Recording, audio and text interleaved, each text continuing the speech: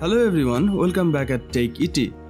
The Google Pixel 4 is one of the most anticipated phones of 2019, and like all upcoming smartphones, we have heard plenty of leaks and rumors about it.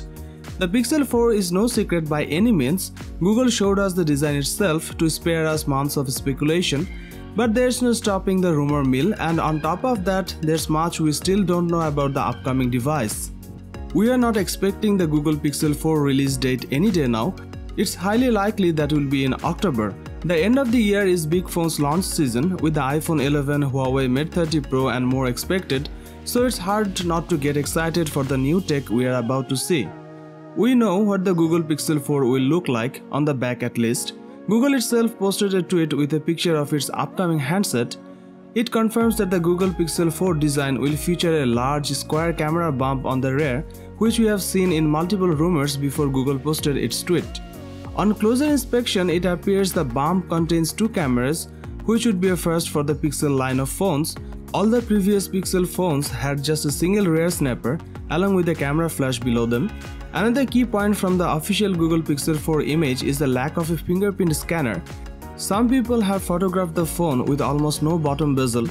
We have also seen leaked renders of the Pixel 4 XL, giving us a close look at the possible bezel. Leaked Pixel 4 XL images show bottom-firing speakers, a dual-lens camera on the front and a triple-lens camera on the back. We don't know for sure what specs the camera will have yet, but rumors suggest it will include a 16-megapixel telephoto lens and improved color capture.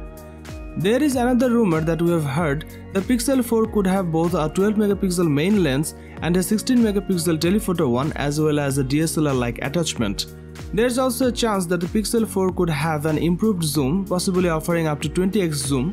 In screen news, we have heard the Pixel 4 could have a 5.6 or 5.8-inch screen, while the Pixel 4 XL could have a 6.2 or 6.4-inch one. This source adds that the phones will have a 90Hz refresh rate, allowing for smoother scrolling than most handsets. This will be marketed as a smooth display.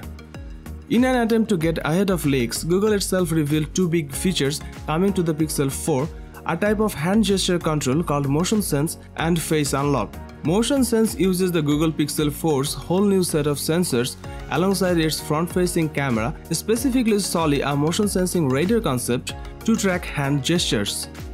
These will be used to perform simple actions like skipping music tracks and swapping apps.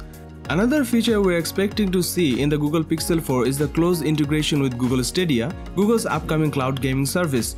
Well, that's all for now. Thank you for watching this video. Don't forget to subscribe this channel for more updates. Till the next time.